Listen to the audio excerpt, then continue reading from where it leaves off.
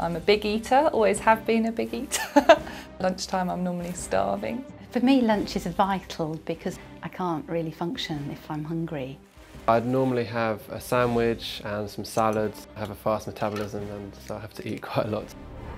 We're giving up meals! The three of us from the Latin America section have agreed to take on this challenge of eating soup during Lent. I'm going to give up my normal lunch for 40 days and instead I'm going to have a cup of soup.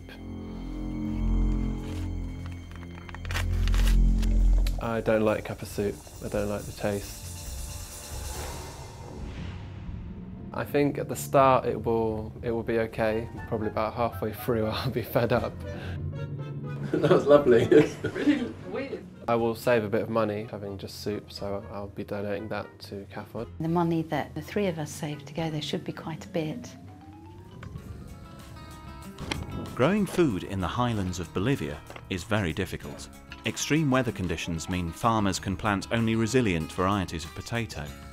They use traditional weather forecasting methods handed down through generations to help them adapt to the changing climate and so produce a good harvest.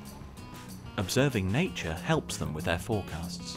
Our partners are helping collect and document this knowledge, combining it with modern scientific methods to give farmers the best chance of growing a successful crop. Ahora están sembrando con abonos químicos, también fertilizantes le están metiendo, ¿no? Entonces eso está dañando a la gente, ¿no? Entonces, pero aquí sembramos con guano natural. La senda nos dice la institución también, mejor no olviden esa enseñanza de los abuelos, nos dicen, ¿no? Entonces.